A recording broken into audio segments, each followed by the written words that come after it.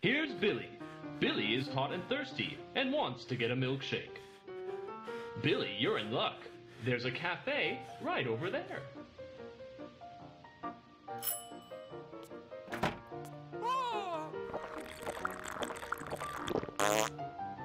What's wrong with you, Billy? Well, I'll tell you what's wrong. Billy is lactose intolerant. Lactose is a sugar found in milk and dairy products. Lactose has to be broken down in your body by an enzyme called lactase, and this enzyme is produced in the small intestine. Once lactose is broken down into its simpler forms of glucose and galactose, it can be absorbed into your bloodstream and turned into energy. However, having intolerance to lactose simply means that your body does not produce enough lactase enzymes to break down all that lactose sugar you've just had. The leftover lactose proceeds to go to your colon, where the bacteria break it down themselves, which can then cause gas, bloating, diarrhea, and abdominal cramping. Billy's friend Johnny here makes lots of lactase, which allows him to enjoy that cool, delicious milkshake without those unpleasant side effects. Don't worry, Billy, you are not alone. There are thousands of people who are lactose intolerant. In fact, lactose intolerance is common in places where dairy is not a main part of the daily diet. For our ancestors, it was normal for a person to lose the ability to produce lactase after breastfeeding. The gene simply turned off, as it was no longer needed.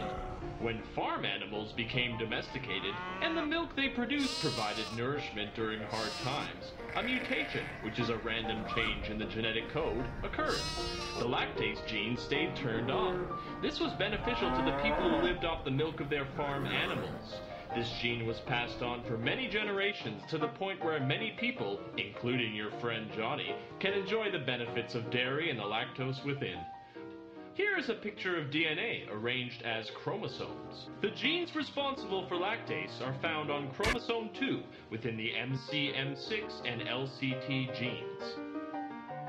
Here's how your genes interact, Billy. You don't have a mutation in your MCM6 gene, so after you grow out of needing breast milk as a baby, the MCM6 gene switches off. So, the LCT gene also stops working and producing lactase. Here's how your friend Johnny's genes interact. A mutation in the MCM6 gene allows the LCT gene to keep making lactase. Some people are born with a mutation in their LCT gene. They can never produce lactase, even if their MCM6 gene is working, and even when they are babies.